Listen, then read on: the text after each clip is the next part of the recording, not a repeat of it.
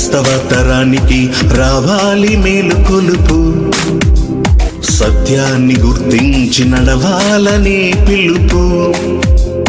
క్రైస్తవ తరానికి రావాలి మేలుకొలుపు, సత్యాన్ని గుర్తించి నడవాలనే పిలుపు. దీనుడైన క్రీస్తు యేసు ప్రభువే కొదమ సింహమై త్వరల రానయుండే. దీనుడైన క్రీస్తు యేసు ప్రభువే కొదమ సింహమై త్వరల రానయుండే. ఇదే చివరి గడియ మేలుకొలుపు, ఇదే చివరి గడియ మేలుకొలుపు, ఇదే చివరి గడియ మేలుకొలుపు, ఇదే చివరి గడియ మేలుకొలుపు.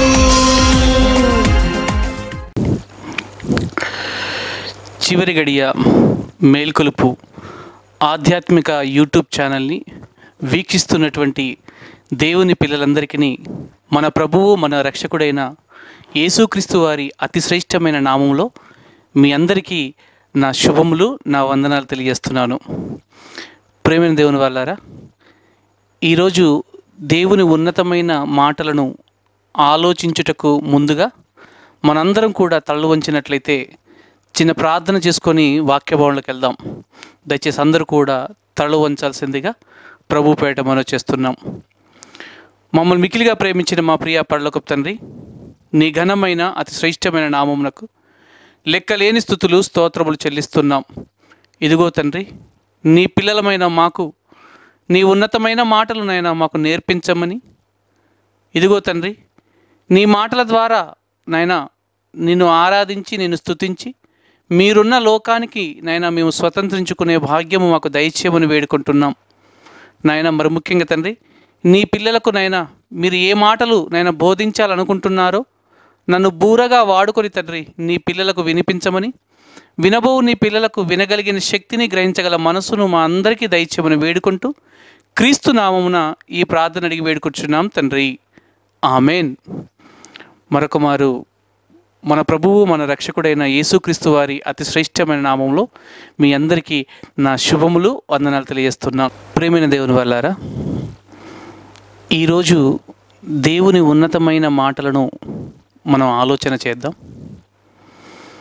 మానవ జీవితాలను మనం ఒక్కసారి ఆలోచన చేసినట్లయితే దేవుని వాళ్ళారా, మనిషి చేసే ప్రతిదానికి ఒక ప్రణాళికబద్ధంగా మనిషి చేసుకుంటూ వెళ్ళిపోతుంటాడు. దేవుని పిల్లారా,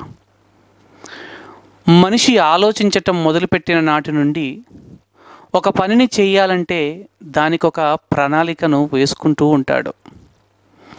ఉదాహరణకు మనిషి ఒక ఇల్లు కట్టాలనుకున్నప్పుడు ఇదిగో ఇంటి స్థలము కానుంచి దానికి కావలసినటువంటి ప్రతి సామాగ్రి గురించి మనిషి ఒక ప్రణాళిక, ఒక అంచనాను వేసుకుంటూ ఉంటాడు. దేవుని వాళ్ళారా, ఇదిగో ఇంటిని ఎలా కట్టాలి, దాన్ని ఎలా నిర్మించాలి, ఆ నిర్మాణంలో ఏ ఒక మెటీరియల్ని వాడాలి, ఆ మెటీరియల్ని ఎలా తెచ్చుకోవాలి అని మనిషి ఎన్నో ప్రణాళికను వేసుకుంటూ ఆ ప్రణాళికబద్ధంగా మనిషి తన జీవితాన్ని సాగించుకుంటూ ఉంటాడు. దేవుని పిల్లారా, అదేవిధముగా మనిషి జీవితంలో ఎన్నో ప్రయాణాలు కూడా చేస్తూ ఉంటాడు. దేవుని పిల్లారా, ఉదాహరణకు ఇదిగో మనిషి ఇక్కడ నుంచి హైదరాబాదుకు వెళ్ళాలనుకున్నప్పుడు ఇదిగో 2-3 రోజుల నుంచి ఒక ప్రణాళికను వేసుకుంటూ ఉంటాడు. దేవుని పిల్లారా, ఎలా వెళ్ళాలి, ఎక్కడికి వెళ్ళాలి,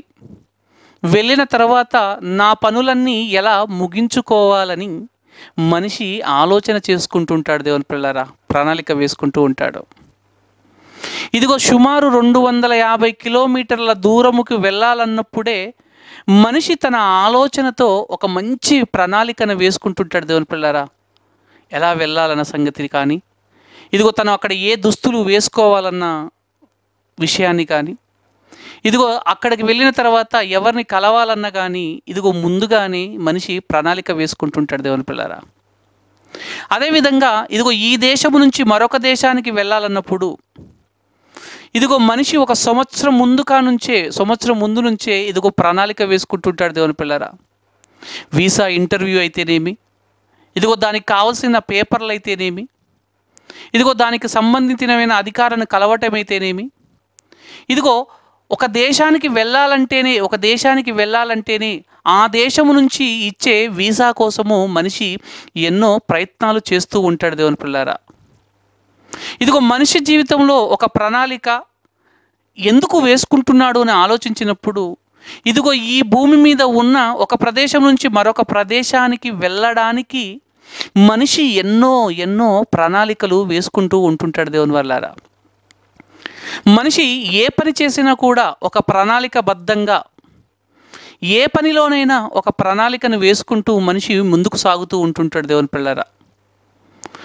నిజంగా మనిషి యొక్క ఆలోచనను మనం ఆలోచన చేసినప్పుడు, మనిషి ఏది చేయాలనుకున్నా ఇదిగో ముందు చూపుతో ఏం చెయ్యాలి అని ఒక ఆలోచనతో, ఒక ప్రణాళికతో ఆ పనులన్నీ కూడా సక్రమంగా నిర్వర్తిస్తూ ఉంటాడు దేవుని వల్లారా.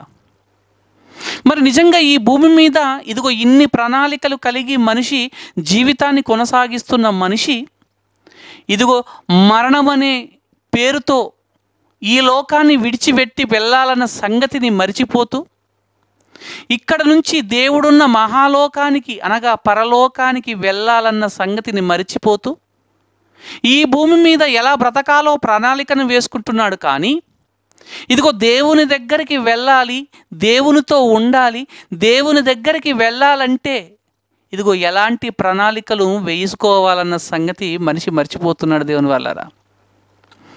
నిజంగా మనిషి ఈ భూమి మీద ఉన్నప్పుడు ఎలా బ్రతకాలో, ఎలా ఇల్లు కట్టుకోవాలో, ఎలా జీవించాలో, ఇదిగో ఈ భూమి మీద నుంచి వేరొక ప్రదేశానికి వెళ్ళేటప్పుడు ఇదిగో మనిషి ఇన్ని ప్రణాళికలు వేసుకుంటున్నాడు. కానీ పరలోకానికి వెళ్ళాలన్న సంగతి, పరలోకానికి వెళ్ళటానికి మనిషి ప్రణాళికను వేసుకోవట్లేదు దేవుని పిల్లారా. ఆఫ్టర్ ఆల్ ఈ దేశం నుంచి వేరొక దేశానికి, ఈ భూమి మీద ఉన్నటువంటి ఈ దేశం నుంచి వేరొక దేశానికి వెళ్ళడానికి మనిషి ఎన్నో ప్రణాళికను వేసుకుంటున్న మనిషి ఇదిగో దేవుని దగ్గరికి వెళ్ళాలనుకుంటే, దేవుని దగ్గరికి వెళ్ళాలన్న సంగతిని మరచి, దేవునితో ఉండాలన్న సంగతిని మరచి ఈ భూమి మీద దేవుని దగ్గరికి వెళ్ళడానికి ఒక ప్రణాళిక కలిగి లేడు అని చెప్పడంలో ఏ సందేహము లేదు దేవుని పిల్లారా. మనిషి ఏమనుకుంటున్నాడంటే ఇదిగో ఆదివారము రాగానే ఇదిగో 2 పాటలు పాడి, కొంత వాక్యం విని, కొద్దిసేపు ప్రార్థన చేసుకొని ఇంటికి వచ్చి మనిషి ఏమనుకుంటున్నాడంటే ఇదిగో పరలోకానికి నేను ఖచ్చితంగా వెళతాననే ఒక మూఢ విశ్వాసములో క్రైస్తవులు జీవిస్తున్నారు దేవుని వల్లారా. కానీ దేవుడు ఏమంటున్నాడంటే ఒక చక్కని మాట దేవుడు మన కొరకు రాయించిన జీవగ్రంథాన్ని తెరిచి ఒక్కసారి మత్తయి సువార్త 7వ అధ్యాయము 21వ వచనాన్ని కనుక తెరిచి చూసినట్లయితే దేవుని పిల్లారా, మత్తయి సువార్త 7వ అధ్యాయము 21వ వచనము. ప్రభువా అని నన్ను పిలుచు ప్రతి వాడును పరలోక రాజ్యములో ప్రవేశించడు గాని పరలోకమందున్న నా తండ్రి చిత్త ప్రకారము చేయువాడే ప్రవేశించును. ఇక్కడ పరిశుద్ధాత్మ ప్రేరేపణతో మత్తయ్య గారు రాస్తున్నటువంటి మాటను మనం ఆలోచన చేస్తే దేవుని పిల్లారా, ఇదిగో ప్రభువా అని పిలుచు ప్రతివాడు కూడా పరలోకానికి రాడు. కానీ ఇదిగో తండ్రికి ఒక చిత్తం ఉంది, తండ్రికి ఒక కోరిక ఉంది. ఆ కోరికను నెరవేరిస్తే, తండ్రి చెప్పిన మాటల ప్రకారంగా జీవిస్తే, తండ్రి చెప్పిన పనులను సక్రమంగా నిర్వర్తిస్తేనే పరలోకానికి వస్తారని మత్తయ్య గారి ద్వారా పరిశుద్ధాత్మ ప్రేరేపణతో దేవుడు రాయించాడు దేవుని పిల్లారా. కానీ నేటి క్రైస్తవుల విశ్వాసాన్ని ఆలోచన చేస్తే దేవుని పిల్లారా, ఇదిగో నేను మందిరానికి వెళ్తున్నాను, దశమ భాగాలు ఇస్తున్నాను, కృతజ్ఞత అర్పణ కానుకలు ఇస్తున్నాను, ఇదిగో ప్రార్థన చేస్తున్నాను, పాటలు పాడుతున్నాను, మందిరానికి క్రమంగా వెళ్తున్నాను, ఇదిగో పరలోకము నాకే గ్యారంటీ అని ఒక మూఢ విశ్వాసంలో ఉన్నారు దేవుని పిల్లారా. కానీ దేవుడు ఏమంటున్నాడంటే ప్రభువా అని పిలుచు ప్రతివాడు పరలోకానికి రాడు. ఇదిగో ప్రభువా అని పిలుచు ప్రతివాడు కూడా పరలోకానికి రాడు అని ఇదిగో మత్తయ్య గారి ద్వారా పరిశుద్ధాత్మ ప్రేరేపణతో దేవుడు మన కొరకు వ్రాయించాడు దేవుని పిల్లరా. మరి ఏం చేస్తే పరలోకానికి వస్తారు? తండ్రి చిత్తాన్ని నెరవేరుస్తేనే, తండ్రి కోరికలను నెరవేరుస్తేనే, తండ్రి చెప్పిన మాటల ప్రకారంగా జీవిస్తేనే, తండ్రి చేయమన్న పనులు చేస్తేనే పరలోకానికి మనం వెళ్ళగలుగుతాం దేవుని పిల్లారా. ఇగో అప్పటి వరకు మనం పరలోకానికి వెళ్ళము దేవుని పిల్లారా. ఇదిగో క్రైస్తవులందరికీ కూడా ఈ మూఢ విశ్వాసంలోనే ఉన్నారు. ఈ మూఢ విశ్వాసంలో ఉన్నారు. ఏ మూఢ విశ్వాసము? ఇదిగో ప్రార్థన చేస్తున్నాను, పాటలు పాడుతున్నాను, ఇదిగో నాకే పరలోకము గ్యారంటీ అన్న ఒక మూఢ విశ్వాసములో క్రైస్తవులందరూ ఉన్నారు దేవుని పిల్లారా. కానీ దేవుడు ఏమంటున్నాడంటే, ప్రభువా ప్రభువా అని పిలుచు ప్రతివాడు పరలోకానికి ప్రవేశించడు. తండ్రి చిత్త ప్రకారం ఏంటో, తండ్రి పనులను తెలుసుకోవాలి, తండ్రి మనసును తెలుసుకోవాలి. ఇదిగో తండ్రి మనకేమైనా పనులు అప్పగించాడా, తండ్రి మనను ఎలా బ్రతకమంటున్నాడు, తండ్రి మనను ఎలా జీవించమంటున్నాడు, జీవించిన తర్వాతనే, తండ్రి చిత్తాన్ని నెరవేర్చిన తర్వాతనే పరలోకానికి మనకు ప్రవేశము ఉందన్నట్లుగా ఇదిగో చక్కని మాటను మనం చదువుకున్నాం దేవుని పిల్లారా. మరి ఎలా వెళ్తాము పరలోకానికి? ఇదిగో ఈ దేశము నుంచి వేరొక దేశానికి వెళ్ళడానికే ఇదిగో ఇంత ప్రణాళిక కలిగితేనే మనము వేరొక దేశానికి వెళ్ళగలుగుతాం దేవుని పిల్లారా. ఇదిగో వీసా ఇంటర్వ్యూను మొదలుకుంటే ఇదిగో దానికి సంబంధించిన పేపర్లు, షూరిటీ ఎన్నో ఎన్నో ఎన్నో అడుగుతుంటారు దేవుని పిల్లారా. ఏ దేశానికైతే వెళ్తున్నామో ఆ దేశపు వారు ఇగో ఈ దేశము, ఈ భూమి మీద ఉన్న మరొక దేశానికి, మరొక ప్రదేశానికి వెళ్ళేటప్పుడే మనిషి ఎన్నో ప్రణాళికతో కలిగి వెళ్తుంటాడు దేవుని పిల్లారా. ఇదిగో చదువుకు ప్రణాళిక ఉంది.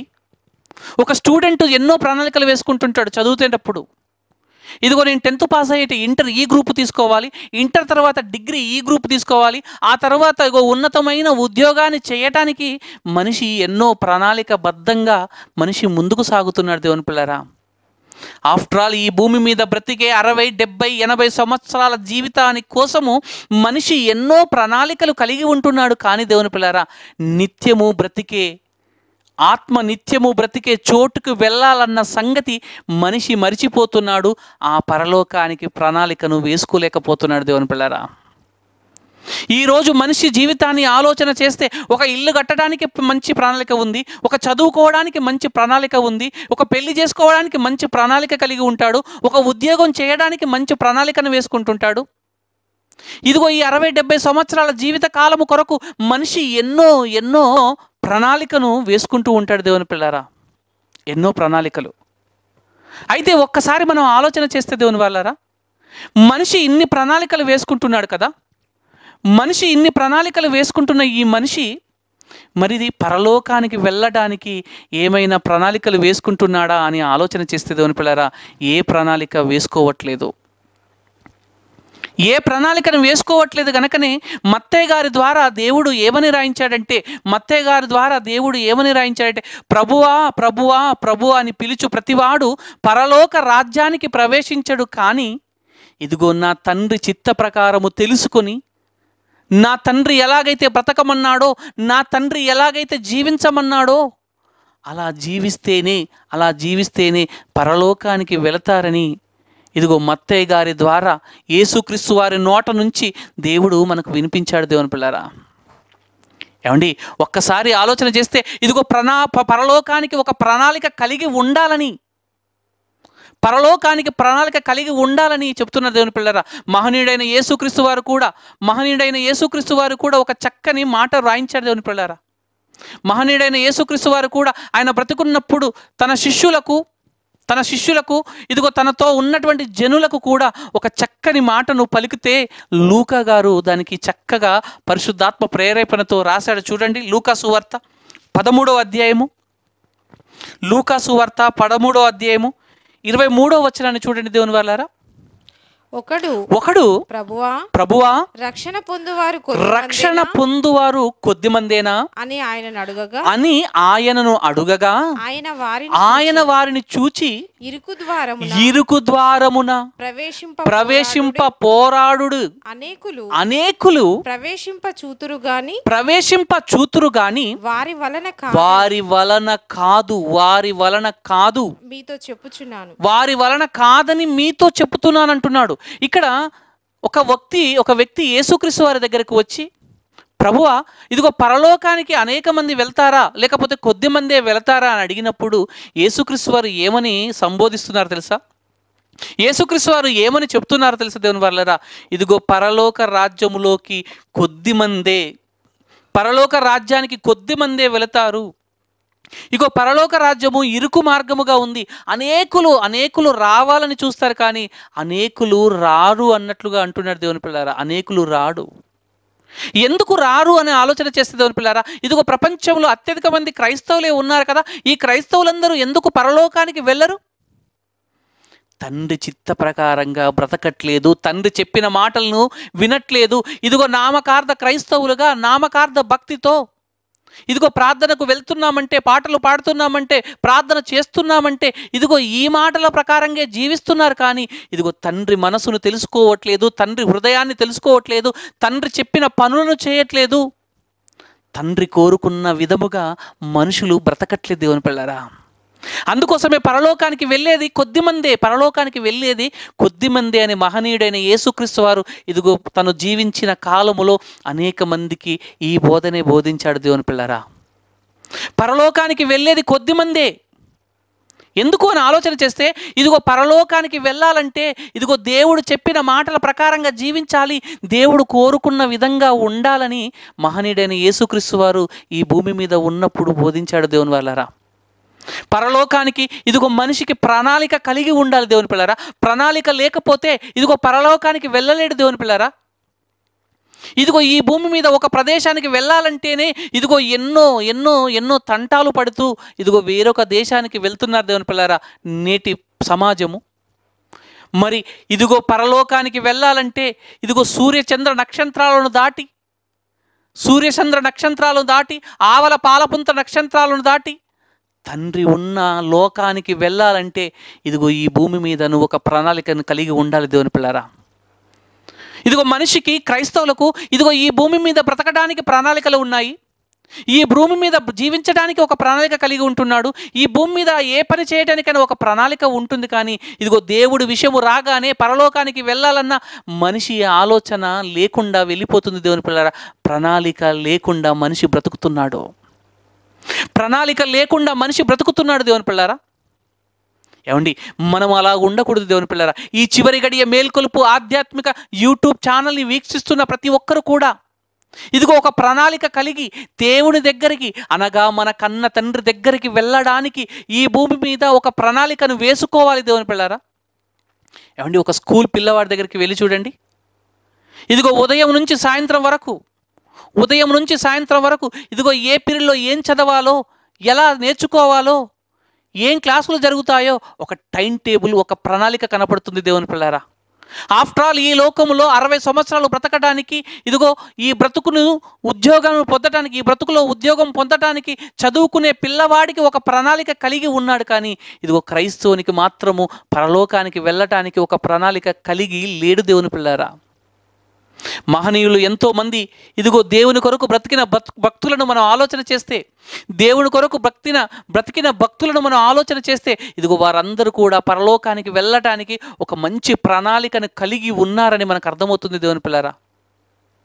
ఒక్కసారి మోషే గారిని మనం ఆలోచన చేస్తే దేవుని పిల్లారా, మోషే గారు పరలోకానికి వెళ్ళడానికి ఇదిగో ఎంత చక్కని ప్రణాళిక కలిగి ఉన్నాడో, ఆ పరలోకానికి వెళ్ళడానికి ఈ భూమి మీద ఉన్నటువంటి వాటిని ఎలా వదులుకున్నాడో ఒక్కసారి మనం మోషే జీవితాన్ని ఆలోచన చేస్తే దేవుని పిల్లారా, ఇదిగో మోషే గారు ఇదిగో ఆ నదిలో ఫరో కుమార్తెకు దొరుకుతాడు. ఫరో కుమార్తెకు దొరికినప్పుడు ఫరో కుమార్తె ఏం చేస్తుందంటే మోషేను పెంచి పెద్దవాడిని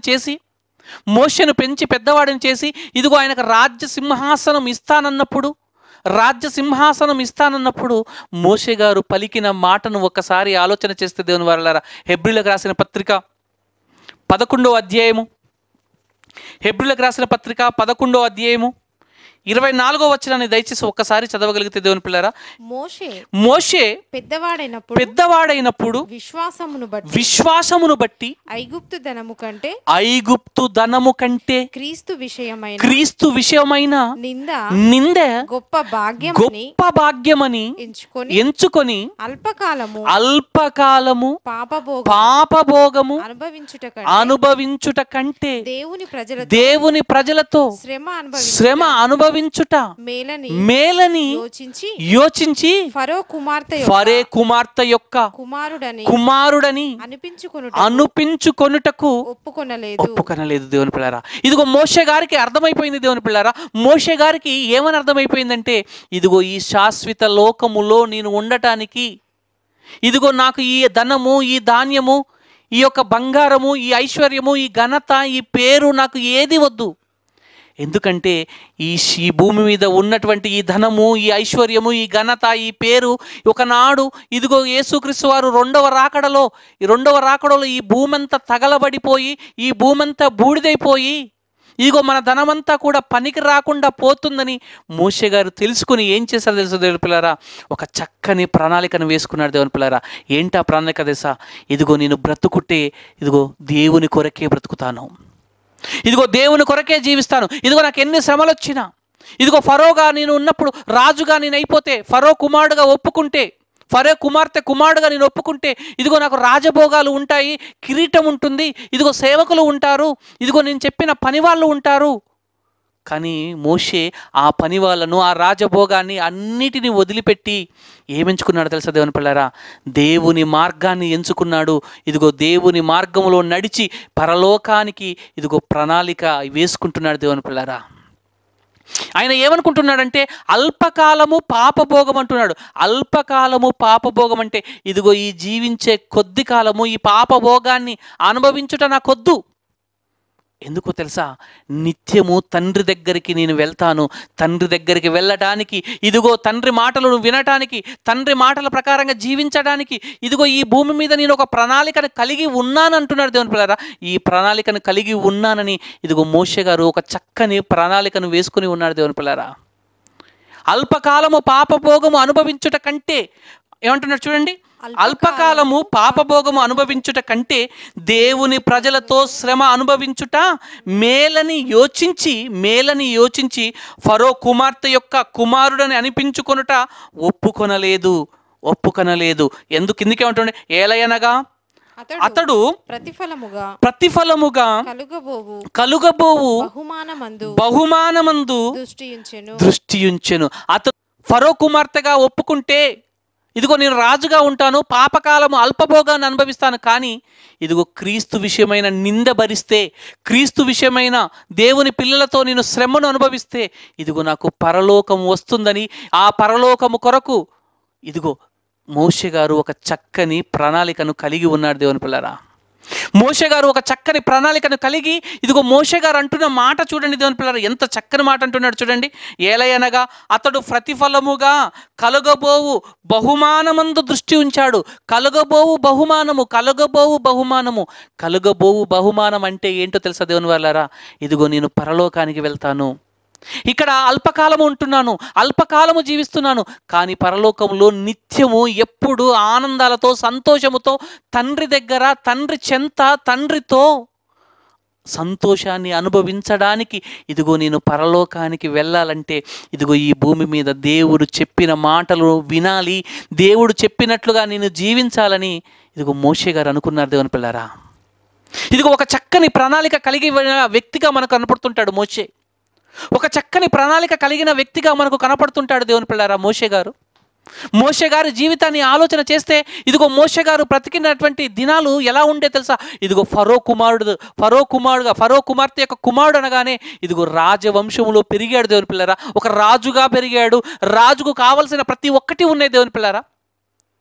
ఏమండి, అవన్నీ కూడా మోషే గారు ఏమనుకున్నా తెలుసా? పెంటగా ఎంచుకున్నాడు. ఇదిగో క్రీస్తు విషయంలో పడే ఈ యొక్క వేదన ఏదైతే ఉందో ఆ వేదన కొరకు ఆలోచన చేశాడు. కానీ ఇదిగో ఈ అల్పకాలము పాపభోగము రాజకుమారుడుగా అనిపించుకోవడానికి, రాజభోగాలు పొందడానికి, ఇదిగో పనివారితో పని చేయించుకోవడానికి మోషే గారు ఇష్టపడలేదు దేవుని పిల్లారా. మోషే గారికి అర్థమైపోయింది ఏంటో తెలుసా? ఈ లోకము ఏదో ఒక రోజు నశించిపోతుంది, ఈ లోకము ఏదో ఒక రోజు పాడైపోతుంది, ఈ లోకము ఏదో ఒక రోజు ఇదిగో బూడిదైపోతుంది. ఈ బూడిదైపోయే దాని కొరకు నాకెందుకయ్యా, ఈ బూడిదైపోయే దాని కొరకు నాకెందుకు అనుకున్నాడు? ఇదిగో క్రీస్తు విషయమైన నింద ఎంత గొప్పదని, ఎంత గొప్ప భాగ్యమని ఎంచుకొని ఇదిగో దేవుని పిల్లలతో శ్రమ అనుభవించడానికైనా సిద్ధపడ్డాడు. కానీ ఇదిగో రాజులా ఉండటానికి మాత్రం బ్రతకలేదు దేవుని పిల్లరా. అండ్ మోషే గారికి అర్థమైపోయింది దేవుని పిల్లరా, ఇదిగో పరలోకంలో నాకు ఫలం ఉంటుంది, నేను దేవుని మాటల ప్రకారంగా జీవిస్తే పరలోకంలో నాకు ఫలము దొరుకుతుందని ఒక మోషే గారు అనుకుంటున్నారు. దేవుని పిల్లరా, మోషే గారు అనుకుంటున్నారు. మోషే గారి జీవితాన్ని ఆలోచన చేసినప్పుడు ఇదిగో ఎంత చక్కని ప్రణాళిక కలిగి ఉన్నవాడో మనకు అర్థమవుతుంది. దేవుని పిల్లరా, మోషే జీవితాన్ని ఆలోచన చేసినప్పుడు, ఏమండి, భక్తుడైన మోషే గారు జీవితాన్ని మనం ఆలోచన చేసినప్పుడు ఇదిగో మంచి ప్రణాళిక కలిగి ఉన్నవాడుగా, మంచి ప్రణాళిక వేసుకున్నవాడుగా, ఇదిగో పరలోకము కొరకు గురిపెట్టుకున్నవాడుగా, పరలోకాన్ని చేరడానికి ఇదిగో ఎన్ని కష్టాలైనా అనుభవించేవాడుగా మోషే గారు మనకు కనబడుతుంటారు. దేవుని పిల్లారా, మరొక భక్తుడి జీవితాన్ని ఆలోచన చేస్తే దేవుని పిల్లారా, అబ్రహాము గారి గురించి మనం ఆలోచన చేస్తే దేవుని పిల్లారా, అబ్రహాము గారి జీవితాన్ని కూడా మనం ఆలోచన చేస్తే, అబ్రహాము జీవితాన్ని ఒక్కసారి ఆలోచన చేస్తే, అదే హెబ్రీయులకు రాసిన పత్రిక 11వ అధ్యాయము 9వ వచనాన్ని చూడండి. 9వ వచనము, విశ్వాసమును బట్టి అతడును అతనితో ఆ వాగ్దానమునకు సమాన వారసులైన ఇస్సాకు యాకోబు అనువారు గుడారములో నివసించుచు అన్యుల దేశములో ఉండునట్లుగా వాగ్దాత దేశములో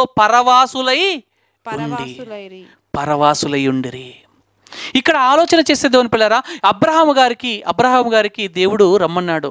అబ్రహామును గారు పిలిచి, అబ్రహామా, ఇదిగో నీకు ఏ దిక్కు కావాలో, తూర్పు, పడమట, ఉత్తర, దక్షిణము, ఈ ఉత్తర, పడమట, దక్షిణంలో నీకు ఏ భూమి కావాలో కోరుకో అన్నప్పుడు అబ్రహాం గారు ఏమన్నా తెలుసా దేవుని వాళ్ళారా, అయ్యా ఈ భూమి నాకెందుకయ్యా, ఈ భూమి నాకెందుకు, ఇదిగో నీ ఉన్న లోకములో ఆ లోకములో నాకు స్థలము కావాలి, కానీ ఇదిగో ఈ భూమి నాకెందుకు అన్నప్పుడు ఇదిగో దేవుడు అయినా కూడా ఒక దేశాన్ని ఆయనకిస్తే, అబ్రహాం గారు జీవించిన జీవన విధానాన్ని మనం ఒకసారి ఆలోచన చేస్తే దేవుని పిల్లరా, ఇదిగో అన్యుల దేశములో ఉన్నట్లుగా ఎట్లున్నా తెలుసా, వాగ్దాత దేశములో అన్యుల దేశములో ఉన్నట్లుగా పరవాసుడై ఉన్నాడు దేవుని పిల్లరా. పరవాసుడై ఉండి ఇదిగో డేరాలో నివసించాడు దేవుని పిల్లరా.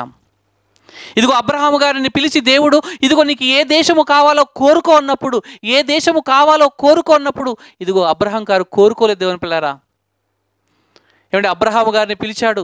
అబ్రహామునికి పిలిచి, నాయన అబ్రహామా, నీకు ఏ దేశము కావాలో కోరుకో అన్నప్పుడు నాకొద్దయ్యా, ఎందుకంటే ఈ భూమి మీద నేను బ్రతుకుట కొద్ది కాలమే, ఈ భూమి మీద జీవించడం కొద్ది కాలమే, కానీ నీ ఉన్న లోకములో ఎక్కువ కాలము నేను బ్రతికేది అక్కడే గనక, ఇదిగో నా జీవితము ముగించిన తర్వాత, ఇదిగో నన్ను మట్టిలో పెట్టినాక, నేను మట్టిలో మట్టి అయిపోయిన తర్వాత నా ఆత్మ నీతో ఉండాలి, నా ఆత్మ నీతో సంతోషంగా ఉండాలని అబ్రహాం గారు ఆలోచన చేసి దేవుని పిల్లారా, ఇదిగో ఈ భూమి మీద ఎలా బ్రతికాడో ఆయన బ్రతికి దినాలను ఆలోచన చేసి దేవుని పిల్లారా, ఇదిగో పరలోకానికి మంచి ప్రణాళికలు వేసుకొని బ్రతికిన ఒక భక్తుడుగా కనపడుతున్నాడు దేవుని పిల్లారా.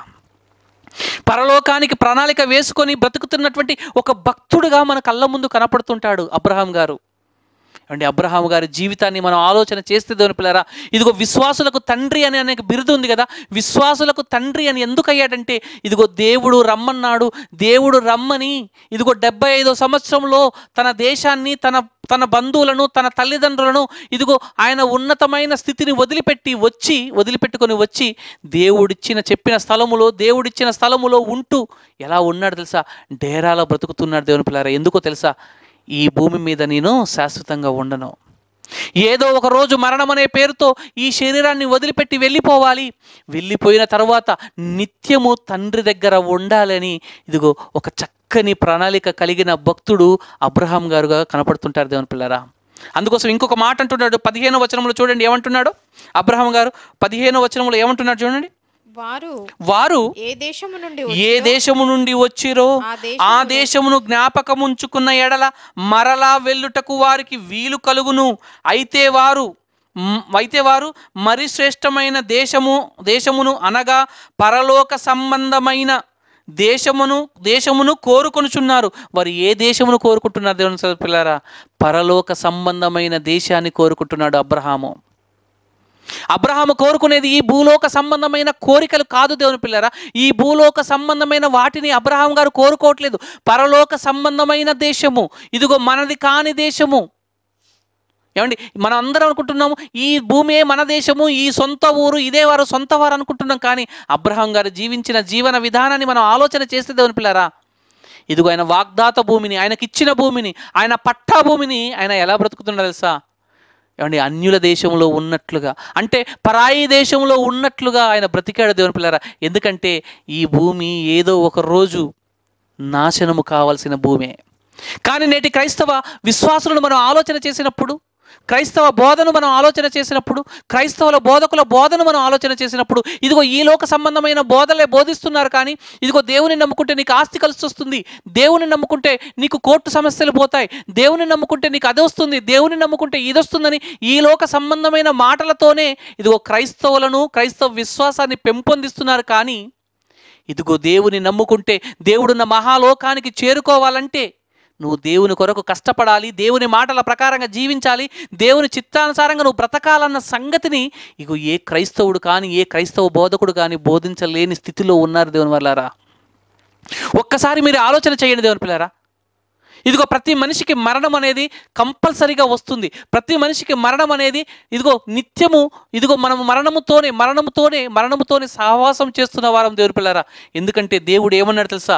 ఇంతలో కనబడి అంతలో మాయమైపోయే ఆవిరి వంటి మన జీవితము దేవుని పిల్లరా. ఈ ఆవిరి వంటి జీవితాన్ని మనిషి ఏమనుకుంటున్నాడంటే ఇదే ఎక్కువ ఆయుష్, ఇంకా ఎక్కువ బ్రతకాలని, ఇక్కడే సమకూర్చాలని, ఆస్తులు సమకూర్చాలని, ఇదిగో ఆప్తులను సమకూర్చుకోవాలని, ఇదిగో పిల్లలకు సంపాదించి పెట్టాలని మనిషి ఏమనుకుంటున్నాడంటే ఇదిగో ఈ లోక సంబంధమైన ప్రణాళికని వేసుకుని ఉంటున్నాడు. కానీ పరలోక సంబంధమైన ప్రణాళికను మనిషి వేసుకోవట్లేదు దేవుని పిల్లారా. పరలోక సంబంధమైన ప్రణాళికను మనిషి వేసుకోవట్లేదు కనుకనే ఏమంటున్నాడు తెలుసా దేవుని పిల్లారా? అబ్రహాము గారి జీవితాన్ని మనం ఆలోచన చేసినప్పుడు ఇదిగో 11వ అధ్యాయము, హెబ్రీయులకు రాసిన పత్రిక 11వ అధ్యాయం 10వ వచనాన్ని మరొకసారి చదువుకుందాం. 10వ వచనం. ఏలయనగా దేవుడు దేనికి శిల్పి అయి నిర్మాణకుడై ఉన్నాడో పునాదులు గల ఆ పట్టణమును కొరకు అబ్రహాము ఎదురు చూచుచుండెను అంటున్నాడు దేవుని వల్లారా. అబ్రహాము ఎదురు చూచుచుండెను అంటూ ఇంకా కింది మాట ఏమంటున్నాడు చూడండి. విశ్వాసమును బట్టి శారాయికి వాగ్దానము చేసిన వాడు నమ్మదగిన వాడి ఎంచుకొనెను కనుక తాను వయస్సు గతించినైనను గర్భము ధరించుటకు శక్తి పొందెను. అందుచేత మృతతుల్యుడైన ఆ ఒకని నుండి సంఖ్యకు ఆకాశ నక్షత్రం వలె సముద్ర తీరమందలి లెక్కింప శక్యము కాని ఇసుక వలెను సంతానము కలిగెను. వీరందరూ ఆ వాగ్దాన ఫలము అనుభవింపక పోయినను. ఇక్కడ ఏమంటున్నాడు? ఇదిగో ఆ వాగ్దానము అనుభవించిన ఫలము అంటే దేవుడు ఇచ్చిన భూమిని అనుభవించాలని వీరు అనుకోలేదు. అనుభవించకోకుండా ఏమంటున్నారు చూడండి. వాగ్దానముల ఫలము అనుభవింపకపోయినను దూరము నుండి చూచి వందనము చేసి తాము భూమి మీద పరదేశులమును యాత్రికులమై ఉన్నామని ఒప్పుకొని విశ్వాసము గలవారై మృతి రొండారు. ఏమండి ఇక్కడ ఒకసారి ఆలోచన చేస్తే దేవుని పిల్లరా, అబ్రహాము గారితోటి అబ్రహాము సంతానము కూడా ఎలా బ్రతికారు అని ఆలోచన చేస్తే దేవుని వల్ల ఇదిగో పరలోకానికి ప్రణాళిక వేసుకొని ఇక్కడ ఏమనుకున్నారంటే ఈ భూమి మీద మేము ఒక యాత్రికులము, ఏదో ఒక రోజు ఈ యాత్రను ముగించుకొని ఇదిగో తండ్రి దగ్గరికి వెళ్ళాలని ఒక మంచి ప్రణాళిక కలిగిన భక్తులుగా అబ్రహాము గారి కుటుంబం అంతా కూడా మనకు కనపడుతుంది దేవుని పిల్లరా. అబ్రహాము గారి కుటుంబంలో ఉన్న వారందరూ కూడా ఎలా బ్రతికారని అలా ఆలోచిస్తే ఇదిగో వాగ్దాత భూమిని వారు అనుభవించలేదు. ఇదిగో దేవుడు వాగ్దానము ఇచ్చాడు, ఇదిగో ఆ భూమి మీ స్వతంత్రం చేసుకోండి అన్నా కూడా ఆ భూమి వైపు చూడలేదు దేవుని పిల్లారా. ఈ భూమి వైపు చూడలేదు. ఎందుకంటే వారు చూపంతా ఎక్కడుంది తెలుసా? పునాదులు గల ఆ పట్టణము దేవుడు దేనికైతే శిల్పి అయి ఉన్నాడో, దేవుడు దేనికైతే నిర్మాణకుడై ఉన్నాడో, దేవుడు మన కొరకు ఏదైతే నిర్మించి ఉన్నాడో ఆ పరలోకము గురించి, ఆ పరలోకాన్ని వెళ్ళటానికి గురించి ఇదిగో భూమి మీద అబ్రహాము గారి కుటుంబం అంతా కూడా ఒక ప్రణాళికబద్ధంగా జీవించారని మనకు అర్థమవుతుంది దేవుని పిల్లారా. ఏమండి ఒక మోషే గారిని ఆలోచించినప్పుడు ఇదిగో మోషే గారి జీవితంలో కూడా పరలోకానికి ప్రణాళిక కలిగి జీవించాడు. ఇదిగో మోషే గారి జీవితాన్ని ఆలోచన చేసినప్పుడు కూడా పరలోకానికి ప్రణాళిక కలిగి పరలోకానికి వెళ్ళటానికి ఇదిగో దేవుని కొరకు ఎన్నో శ్రమలు అనుభవించి పరలోకాన్ని స్వతంత్రించుకోవడానికి ఈ భూమి మీద ప్రణాళిక కలిగి ఉన్నాడు దేవుని పిల్లారా. ఒక అబ్రహాము గారి జీవితాన్ని ఆలోచించినప్పుడు అబ్రహాము గారు కూడా ఇదిగో పరలోకానికి ప్రణాళిక కలిగి ఉన్నారు దేవుని పిల్లారా. పరలోకానికి ప్రణాళిక కలిగి ఉన్నారు. అబ్రహాము గారి కుటుంబము కూడా ఈ భూమి మీద ఎలా బ్రతికారంటే ఇదిగో మేము యాత్రికులము, ఏదో ఒక రోజు మరణం అనే పేరుతో ఈ భూమి మీద నుంచి వెళ్ళిపోవాలి, దేవుడున్న లోకానికి వెళ్ళిపోవాలని ఇదిగో అబ్రహాము గారు తెలుసుకున్నారు గనకనే, అబ్రహాము గారి కుటుంబం తెలుసుకుంది గనకనే ఈ భూమి మీద యాత్రికుల వలె బ్రతికారు దేవుని పిల్లరా. వాగ్దాత భూమిలో కూడా పరవాసులై అన్యుల దేశంలో ఉన్నట్లుగా పరవాసులుగా ఉన్నారు దేవుని పిల్లరా. పరవాసులుగా అంటే వారి జీవితంలో భక్తుల జీవితాన్ని ఆలోచన చేసినప్పుడు ఎవ్వరు కూడా ఈ భూమి మీద ఎక్కువ కాలం బ్రతకాలని, ఈ భూమి మీద జీవించాలని, ఈ భూమి మీద ఆస్తులు సంపాదించుకోవాలని, ఈ భూమి మీదనే ఇదిగో కూడబెట్టుకోవాలని ఏ ఒక్క భక్తుడు కూడా అనుకోలేదు దేవుని పిల్లారా. ఎలా బ్రతికారంటే పరలోకానికి ప్రణాళిక కలిగి ఉన్నారు దేవుని పిల్లారా. కానీ నేటి క్రైస్తవుల జీవితాలను ఆలోచన చేసినప్పుడు ఇదిగో క్రైస్తవ జీవితాల్లో ఎలా ఉందంటే, ఇదిగో దేవుని నమ్ముకున్నాం కాబట్టి ఇదిగో ఒక ఇల్లు కట్టాను బ్రదర్, దేవుని నమ్ముకున్నాం కనుక ఇంకొక ఇల్లు కడతాను బ్రదర్, దేవుని నమ్ముకున్నాను కనుక కారు ఇచ్చాడు బ్రదర్, దేవుని నమ్ముకున్నాను కనుక ఉద్యోగాన్ని ఇచ్చాడు దేవుడు బ్రదర్, దేవుని నమ్ముకున్నా కనుక నా కోర్టు సమస్యలు పోయాయి బ్రదర్. అంటే ఈ విశ్వాసంలో అభివృద్ధి అవుతున్నారు దేవుని పిల్లరా.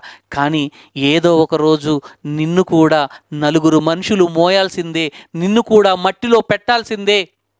ఆ మరణము వచ్చినంత వరకు నువ్వు దేవుని కొరకు ఏదైనా ప్రణాళిక కలిగి ఉన్నావా? పరలోకానికి వెళ్ళాలన్న సంగతి నీకు గుర్తుకుందా? క్రైస్తవులందరూ ఈ భూలోక సంబంధమైన ఆశీర్వాదాల కొరకే ఆలోచన చేస్తున్నారు. కానీ ఇదిగో పరలోకం వెళ్ళాలని, పరలోకంలో తండ్రి దగ్గర ఉండాలని ఇదిగో మంచి ప్రణాళిక ఈ భూమిపైన వేసుకుంటున్నారా? లేదు దేవుని పిల్లారా. ఏమంటే ఈ బోధలు కరువైపోయాయి దేవుని పిల్లారా. ఈ బోధలు లేవు. ఎప్పుడు ఈ ఆశీర్వాదాలు, ఈ శరీర స్వస్థతలు, ఈ శరీర సంబంధమైన వాటి గురించి ఆలోచన చేస్తున్నారు. కానీ ఇదిగో మరణించిన తరువాత పరలోకానికి వెళ్తావా లేదా, పరలోకంలో నీకు స్థానం ఉందా లేదా, పరలోకానికి వెళ్ళడానికి ఈ భూమి మీద దేవుడు చెప్పిన మాటల ప్రకారంగా, దేవుడు చెయ్యమన్న మాటల ప్రకారంగా నువ్వు బ్రతుకుతున్నావా లేదా, ఒక్కసారి మీరు ఆలోచన చేయండి దేవుని పిల్లారా. అందుకోసం మత్తయి సువార్తలో యేసుక్రీస్తు వారు పలికిన మాట మత్తయి సువార్త 7వ అధ్యాయం 21వ వచనంలో పరిశుద్ధాత్మ ప్రేరేపణతో మత్తయి గారు రాయించిన మాట, యేసుక్రీస్తు వారి నోట పలికిన మాట, మత్తయి గారు విని రాసిన మాట, పరిశుద్ధాత్మ ప్రేరేపణతో రాయించిన మాట. ఒక్కసారి మత్తయి సువార్త 7వ అధ్యాయం 21వ వచనాన్ని చదివితే, ప్రభువా ప్రభువా అని పిలుచు ప్రతివాడు పరలోకము రాజ్యంలో ప్రవేశించడు, కానీ నా తండ్రి చిత్త ప్రకారము ఎవడైతే చేస్తాడో వాడికే పరలోక రాజ్యం అంటున్నాడు దేవుని పిల్లారా. మరి తండ్రి చిత్తం ఏంటో, తండ్రి కోరికేంటో, తండ్రి ఎలా బ్రతకమన్నాడో, తండ్రి ఎలా జీవించమన్నాడో ఎప్పుడైనా నువ్వు ఆలోచన చేశావా? దేవుడిచ్చిన 66 పుస్తకాలను తెరిచి నువ్వు చదివి, తండ్రి నీ చిత్తం ఏంటయ్యా, ఇదిగో నేను మరణించిన తర్వాత పరలోకానికి వస్తానా రానా, పరలోకానికి రావాలంటే నేను ఏం చేయాలి, పరలోకంలో పొందాలంటే, పరలోకంలో నీతో ఉండాలంటే ఈ భూమిపైన నాకు ఏమైనా పనులు అప్పగించావా, ఆ పనులు నీ చేయటానికి నేను సిద్ధంగా ఉన్నానని ఎప్పుడైనా మీరు అనుకుంటున్నారా దేవుని వాళ్ళారా? అండి ఒక్కసారి మీరు ఆలోచన చేయండి దేవుని పిల్లారా. మన ఆయుష్ ఇంతలో కనబడి అంతలో మాయమైపోయే ఆవిరి వంటి ఈ జీవితంలో దేవుని వాళ్ళారా, ఏ క్షణము ఏమైపోతుందో తెలియదు, ఏ క్షణము మరణిస్తామో తెలియదు, ఏ క్షణము ఏ ప్రమాదం ద్వారా మరణిస్తామో తెలియనటువంటి స్థితిలో ఉన్నాము దేవుని పిల్లారా. ఒక్కరోజు ఈరోజే యేసుక్రీస్తు వారు ఇదిగో మన మధ్యకు వస్తే మీరు యేసుక్రీస్తు వారితో లేపబడి పరలోకానికి వెళ్ళిపోయే అంత క్యాపబిలిటీ మీకు ఉందా? యేసుక్రీస్తు వారితో పరలోకానికి వెళ్ళటే సమర్థులుగా మీరు ఉన్నారా? అంటే ఒక్కసారి ఆలోచన చేయడం దేవుని పిల్లారా. ఎప్పుడు ఈ భూలోక సంబంధమైన ఆలోచనలతో కాదు దేవుని పిల్లారా, ఎప్పుడు ఈ భూలోక సంబంధమైన వాటి కొరకే, ఇక్కడ ఇల్లు కట్టాలని, ఇక్కడ స్థలము కొనాలని, ఇక్కడ అది కొనాలని, ఇక్కడ ఇది కొనాలని, ఇదిగో పిల్లల భవిష్యత్తుని, పిల్లల ఉద్యోగాలని, ఇదిగో ఈ ప్రణాళికని కలిగి నీవు ఉంటున్నావా? ఏమండి ఏదో ఒక రోజు నీకు మరణము ముట్టకుండా మానదు దేవుని పిల్లారా.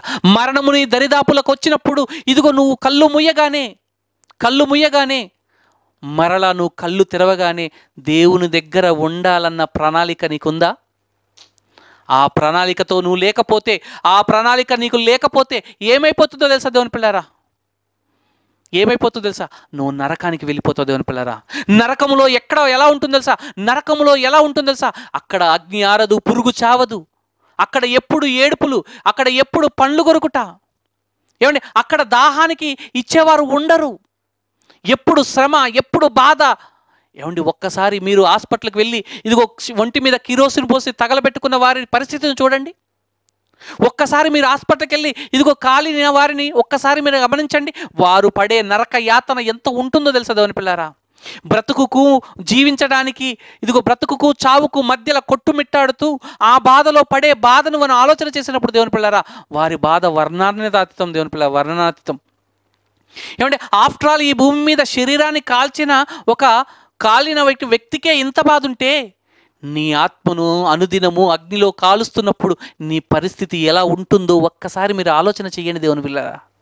ఒక్కసారి మీరు ఆలోచన చేస్తే ఇదిగో పరలోకానికి ప్రణాళిక కలగటానికి, పరలోకానికి ప్రణాళిక వేసుకోవడానికి మీకు మంచి అవగాహన వస్తుంది దేవుని పిల్లారా, అవగాహన వస్తుంది. ఏమండి, బైబిల్లో ఒక చక్కని మాట ఉంది దేవుని పిల్లారా. ప్రసంగి గ్రంథము 7వ అధ్యాయము మొదటి వచనాన్ని కనుక మనం చదివినట్లయితే దేవుని పిల్లారా, మొదటి వచనాన్ని కనుక మనం చదివినట్లయితే ప్రసంగి గ్రంథము 7వ అధ్యాయం మొదటి వచనం, సుగంధ తైలము కంటే మంచి పేరు మేలు ఒకని జన్మదినము కంటే మరణ దినమే మేలు. విందు జరుగుతున్న ఇంటికి పోవుట కంటే ప్రలాపించుచున్న వారి ఇంటికి పోవుట మేలు. ఏలయనగా మరణము అందరికి వచ్చును. ఏలయనగా మరణము అందరికి వచ్చును. కనుక బ్రతుకువారు దానిని మనస్సును పెట్టుదురు. ఇక్కడ ఏమంటున్నాడంటే దేవుడు ఏమంటున్నాడంటే దేవుని పిల్లారా, ఒక విందు జరిగే వారి ఇంటికి వెళ్ళకండి. ఎందుకంటే ఆ విందు జరిగే వారి ఇంట్లోకి వెళ్తే ఇదిగో ఎప్పుడు సంతోషము, పార్టీ, తాగటము, తందనాలటము, తినటము. ఏమంటే ఏమీ అర్థం కాదు దేవుని పిల్లారా. ఆ మత్తులో ఏం జరిగిపోతుందో కూడా అర్థం కాని దశ. కానీ ఒక మరణించిన వారి ఇంటికి వెళ్తే నీకు ఒక మంచి పాఠాన్ని దేవుడు అక్కడ నేర్పించాలనుకుంటున్నాడు దేవుని పిల్లారా. ఏంటో తెలుసా, ఇదిగో ఆ మరణించిన వ్యక్తిని చూడగానే ఇదిగో ఏదో ఒక రోజు నన్ను కూడా ఇదిగో ఈ పెట్టెలో పెట్టాల్సిందే కదా, నన్ను కూడా ఇదిగో ఒక 4 మనుషులు మోయాల్సిందే కదా, నన్ను కూడా ఇదిగో ఈ మట్టి గోతిలో పెట్టాల్సిందే కదా అని ఒక చక్కని భావాన్ని నువ్వు నేర్చుకుంటావని దేవుడు ఏమంటున్నా తెలుసా, విందు జరిగే వారింటి వెళ్ళు కంటే ప్రలాపించి ఏడ్చే వారింటికి వెళ్ళండి. ప్రలాపించి ఏడ్చేవారింటికి వెళ్ళండి. ఒకటి పుట్టిన దినము కంటే మరణ దినము గొప్ప, మరణ దినము మేలు. ఎందుకంటే మరణము ద్వారా ఏంటో తెలుసా, పరలోకానికి ప్రవేశము దేవుని పిల్లారా. ఇదిగో నీకు కూడా మరణం వస్తుంది. ఎందుకంటే అందరికీ మరణం వస్తుంది. ఆ అందరికీ వస్తున్నప్పుడు నీకు కూడా మరణము రాబోతుంది దేవుని పిల్లారా. రోజు నీ ఆయుష్ పెరుగుతుందంటే, రోజు నీ ఆయుష్ను పెరుగుతుందంటే ఏమవుతుందో తెలుసా, నువ్వు మరణానికి దగ్గర అవుతున్నావు దేవుని పిల్లారా. మరణానికి నువ్వు దగ్గర అవుతున్నావు కనుక ఒక్కసారి మీరు ఆలోచన చేయండి. దేవుని పిల్లారా. ఎందుకు మరణానికి దగ్గర అవుతున్నారో తెలుసా, మీరు పరలోకానికి వెళ్ళాలంటే ఇదిగో మీరు ఆలోచన చేసుకొని ప్రణాళిక వేసుకోవడానికి దేవుడు మీకు రోజు ఆయుష్ పెరుగుతుంది. మీకు ఆయుష్ పెరుగుతుంది దేవుని పిల్లారా. అందుకోసం ఏమంటున్నాడు చూడండి, మరొకసారి చదవండి. సుగంధ తైలము కంటే మంచి పేరు మేలు ఒకని జన్మదినము కంటే మరణ దినమే మేలు. విందు జరుగుచున్న ఇంటికి పోవుట కంటే ప్రలాపించుచున్న వారి ఇంటికి పోవుట మేలు. ఏలయనగా మరణము అందరికి వచ్చును. కనుక బ్రతుకువారు దానిని మనసున పెట్టుదురు. నవ్వుట కంటే దుఃఖపడుట మేలు. ఏలయనగా భిన్నమైన ముఖము హృదయమును గుణపరచును. ఇక్కడ దేవుడు చెప్పిన మాటల ప్రకారంగా దేవుని పిల్లరా, ఇదిగో మరణము అందరికీ వచ్చును. ఆ మరణము నీకు కూడా రాబోతుంది దేవుని పిల్లరా. ఆ మరణము నీకు కూడా రాబోతుంది. ఇప్పుడు ఆరోగ్యంగా ఉన్నాను, ఇప్పుడు సంతోషంగా ఉన్నాను, ఇదిగో ఇప్పుడు నేను సంపాదిస్తున్నాను, ఇప్పుడు నేను ఈ లోక సంబంధమైన ప్రణాళికలు కలిగి ఉన్నాను, ఒక ఇల్లు కట్టడానికి ఒక ప్రణాళిక ఉన్నాను, ఒక స్థలం కొనడానికి ఒక ప్రణాళిక కలిగి ఉన్నాను, ఇదిగో నా పిల్లలకు సంపాదించడానికి ఒక ప్రణాళిక కలిగి ఉన్నాను అనుకుంటున్నావేమో. ఏ క్షణము ఏమైపోతుందో తెలియని జీవితం దేవుని పిల్లారా మనది. ఇదిగో మన కళ్ళ ముందు ఎంతోమంది కదలాడిన వారు ఈరోజు శ్మశానంలో ఇగో శవాలుగా మిగిలిపోయి ఇదిగో ఆ భూమిలో కప్పి పెట్టబడి పురుగులకు వారి శరీరాన్ని ఆహారంగా ఇచ్చిన వారు మన కళ్ళ ముందు కనపడుతున్నారు దేవుని పిల్లారా. ఆ స్థితి నీకు నాకు మనందరికీ రాబోతుంది దేవుని పిల్లారా. ఆ స్థితికి రాకముందే, ఆ మరణము మన దరి చేరక ముందే ఇదిగో పరలోకానికి ఒక ప్రణాళిక కలిగి ఇదిగో తండ్రి దగ్గరికి నువ్వు వెళ్ళడానికి, తండ్రి దగ్గరికి నువ్వు చేరుకోవడానికి ఒక చక్కని ప్రణాళిక నువ్వు కలిగి ఉండాలి దేవుని పిల్లారా. ఒక చక్కని ప్రణాళిక నువ్వు కలిగి ఉండాలి. ఒక చక్కని ప్రణాళిక నువ్వు కలిగి ఉంటేనే, ఒక చక్కని ప్రణాళిక కలిగి ఉంటేనే నువ్వు పరలోకానికి వెళ్ళగలుగుతావు. లేకపోతే పరలోకానికి వెళ్ళవు దేవుని పిల్లారా. ఆఫ్టర్ ఆల్ ఈ లోకంలో ప్రయాణం చేసేటప్పుడే నువ్వు ఇన్ని ప్రణాళికలు కలిగి ఉంటే, ఒక ఇల్లు కట్టడానికి ఇన్ని ప్రణాళికలు కలిగి ఉంటే, తండ్రి దగ్గరికి వెళ్ళాలంటే నువ్వు ఎన్ని ప్రణాళికలు కలిగి ఉండాలి దేవుని పిల్లారా. నీ ఆయుష్ కాలంలో దేవుని కొరకు బ్రతికి దేవుడున్న లోకానికి వెళ్ళడానికి నువ్వు చక్కని ప్రణాళికతో ముందుకు సాగాలి దేవుని పిల్లారా. ముందుకు సాగకపోతే ఇదిగో నీకు నిత్య నరకంలోకి వెళ్ళిపోతావు దేవుని పిల్లారా. నిత్య నరకానికి వెళ్ళిపోయే ప్రమాదం ఉంది. ఇదిగో ఇప్పుడు నువ్వు ప్రణాళిక వేసుకోకపోతే, బ్రతుకున్నప్పుడే దేవుని కొరకు నువ్వు ప్రణాళిక వేసుకోకపోతే, దేవుని దగ్గరికి వెళ్ళడానికి నువ్వు ఒక ప్రణాళిక వేసుకోకపోతే నీకు నిత్య నరకానికి ఎదురు చూస్తుంది దేవుని పిల్లారా. నిత్య నరకంలోకి వెళ్ళిపోయేవారు అనేక మంది దేవుని పిల్లారా. పరలోకానికి వెళ్ళేదే కొద్ది మంది. ఆ కొద్ది మందిలో నీవుండాలి, నేనుండాలి. ఆ కొద్ది మందిలో నువ్వుండాలి, నేనుండాలని ఇదిగో ఒక చక్కని ప్రణాళిక వేసుకుని పరలోకానికి వారసులుగా కావాలని మిమ్మల్ని బ్రతిమలాడుకుంటున్నాను దేవుని పిల్లారా. మీరు పరలోకానికి వెళ్ళాలి దేవుని పిల్లారా. పరలోకానికి వెళితే అక్కడ నిత్య ఆనందము, తండ్రి దగ్గర నిత్య ఆనందముతో ఉంటాము దేవుని పిల్లారా. ఏమండి, అక్కడ ఆకలి దప్పులు ఉండవు, అక్కడ ఏడుపు ఉండదు, పెడబబ్బు ఉండదు, అక్కడ శ్రమ ఉండదు, కష్టం ఉండదు, బాధ ఉండదు, దుఃఖం ఉండదు, వేదన ఉండదు, ఏది ఉండదు దేవుని పిల్లారా. ఎప్పుడు ఆనందం ఆనందం ఆనందం ఆనందం దేవుని పిల్లారా. ఆ ఆనందమైన జీవితాన్ని నువ్వు గడపాలంటే ఇదిగో ఈ కొద్ది కాలము మోషే గారు అన్నట్టు అల్పకాలము పాపభోగము వద్దు దేవుని పిల్లారా. ఈ అల్పకాలము పాపభోగాన్ని అనుభవించుట కంటే క్రీస్తు కొరకు ఈ భూమి మీద కొన్ని రోజులు శ్రమ పడితే, కొన్ని రోజులు కష్టపడితే, కొన్ని రోజులు బాధపడితే దేవుడున్న మహాలోకంలో నిత్య ఆనందంతో బ్రతుకుతామని దేవుడు మన కొరకు ఉన్నతమైన మాటలు రాయించాడు దేవుని పిల్లారా. ఈ ఉన్నతమైన మాటలు చదువుతున్న మనము ఇదిగో దేవుని కొరకు బ్రతికే వారముగా ఉండాలని దేవుని వాళ్ళారా దేవుడు కోరుకుంటున్నాడు. దేవుడు ఎదురు చూస్తున్నాడు. ఏమండి, దేవుడు ఎలా చూస్తున్నాడు ఒకసారి చూసినట్లయితే కీర్తనల గ్రంథము 53వ అధ్యాయము, కీర్తనల గ్రంథము 53వ అధ్యాయములో ఒక చక్కని మాట దేవుడు రాయించాడు. చూడండి దేవుడు ఎలా చూస్తున్నాడో ఒకసారి చూడండి. కీర్తనల గ్రంథము 53వ అధ్యాయము 2వ వచనం చూడండి ఒకసారి. దేవుడు ఏమని రాయించాడో, వివేకము కలిగి దేవుణ్ణి వెతుకువారు కలరేమో అని దేవుడు ఆకాశము నుండి చూచి నరులను పరిశీలిస్తున్నాడు. దేవుడు ఏమని పరిశీలిస్తున్నాడు తెలుసా? ఈ భూమి మీద నుంచి నా దగ్గరికి వచ్చే పిల్లలు ఇదిగో ఉన్నారా లేదా అని దేవుడు ఆకాశం నుంచి తొంగి చూస్తూ మన హృదయాల వైపు చూస్తున్నాడు దేవుని పిల్లరా. మన హృదయాలు మాత్రము ఇదిగో పరలోకానికి వెళ్ళాలన్న ప్రణాళికను పక్కకు పెట్టి ఈ లోక సంపాదనలో, ఈ లోక సంపాద భోగములో, ఈ అల్పకాలము పాప భోగము కొరకే ప్రణాళిక కలిగి ఉంటున్నాడు. కానీ దేవుని పిల్లరా, పరలోకానికి వెళ్ళాలని, పరలోకంలో తండ్రి దగ్గర ఉండాలని, తండ్రితో సావాసంగా ఉండాలని ఏ ఒక్కరు కూడా ఈ భూమి మీద ప్రణాళిక కలిగి లేరు దేవుని పిల్లారా. కానీ దేవుడు ఏం చేస్తున్నాడు సార్? ఆకాశం నుండి తొంగి చూస్తున్నాడు. నా పిల్లలు నా దగ్గరికి రావడానికి ఇదిగో ఏదైనా ప్రణాళిక వేసుకుంటున్నారా? నా పిల్లలు నా దగ్గరికి రావడానికి ఇదిగో నేను చెప్పిన మాటలు వింటున్నారా? నా పిల్లలు నా దగ్గరికి రావడానికి ఇదిగో నేను రాయించిన గ్రంథాన్ని చదువుతున్నారా? నేను చెప్పిన మాటల ప్రకారంగా జీవిస్తున్నారా? ఇదిగో నా ఇష్ట ప్రకారంగా జీవిస్తున్నారా అని పరలోకం నుంచి తండ్రి తొంగి చూస్తుంటే మనిషి మాత్రము తండ్రి వైపు కన్నులెత్తి చూడకుండా, ఇదిగో ఈ భూ సంబంధమైన వాటిని తన నేత్రాలన్నీ కూడా ఈ కింది వాటిని వెతుకుతున్నారు దేవుని పిల్లరా.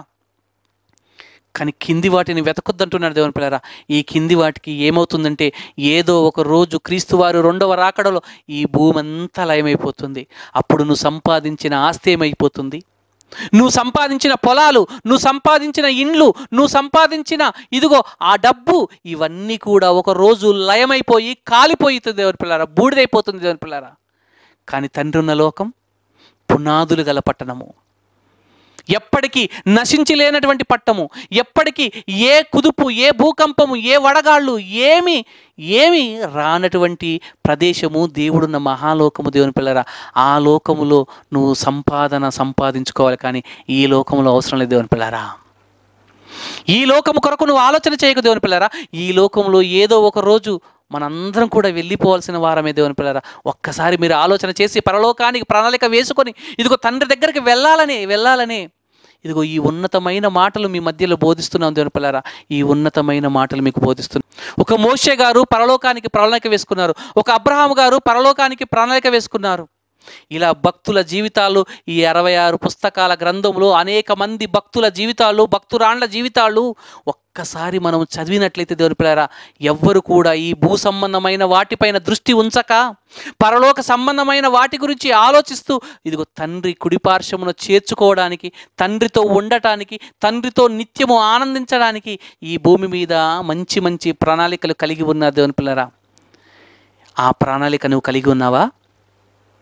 ఆ ప్రణాళిక మనం అందరం కలిగి ఉంటే ఇదిగో క్రీస్తు వారి 2వ రాకడలో మనందరం కూడా లేపబడి ఆయనతో పాటు పరలోకంలో తండ్రి దగ్గరికి వెళ్ళగలుగుతుంది అని పిల్లారా.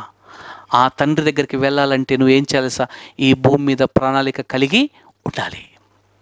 ఈ భూమి మీద నువ్వు ప్రణాళిక కలిగి ఉంటే తండ్రి దగ్గరికి వెళ్ళగలుగుతావు. లేకపోతే ప్రణాళిక లేకపోతే నువ్వు తండ్రి దగ్గరికి వెళ్ళలేవు. ఏమంటే మన అక్రమంలో ఉండొద్దు దేవుని పిల్ల, క్రమముగా ఉండాలి. దేవుడు చెప్పిన చిత్త ప్రకారంగా బ్రతికి దేవుని కొరకు పరలోక ప్రణాళికలను కలిగి ఈ భూమి మీద నుంచి మన యాత్రను ముగించుకొని ఇదిగో దేవుడున్న మహాలోకానికి చేరుకునే వారందరుగా ఉండాలని కోరుకుంటూ ఈ లేఖన భాగాన్ని, ఈ వాక్యాన్ని నేను ముగిస్తున్నాను దేవుని పిల్లరా. దయచేసి తల ఉంచినట్లయితే ప్రార్థన చేసుకుని మనము ముగించుకుందాం. మమ్మల్ని మిక్కిలిగా ప్రేమించిన మా ప్రియ పరలోకపు తండ్రి, నీ ఘనమైన అతి శ్రేష్టమైన నామమునకు లెక్కలేని స్తుతులు స్తోత్రములు చెల్లిస్తున్నాం. ఇదిగో తండ్రి, నీ పిల్లలకు ఒక ఉన్నతమైన మాటలను నేను బోధించాము తండ్రి. ఈ భూమి మీద ఉన్నప్పుడేనైనా మీరున్న మహాలోకానికి చేరుకోవడానికి మేమందరం ఒక ప్రణాళిక కలిగి ఉండాలని, ఆ ప్రణాళిక ప్రకారంగా జీవిస్తేనే, మీ చిత్త ప్రకారంగా జీవిస్తేనే మీరున్న లోకానికి మేమందరం చేరుకుంటామని తెలుసుకున్నాం తండ్రి.